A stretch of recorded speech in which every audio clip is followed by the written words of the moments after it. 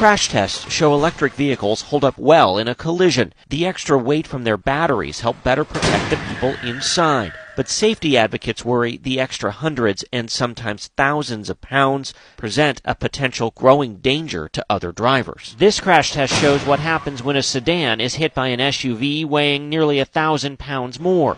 The smaller car suffers noticeably more damage. GMC's electric Hummer can go 0 to 60 in roughly 3 seconds while weighing more than 9,000 pounds, over 3,000 pounds more than GMC's full-size pickup.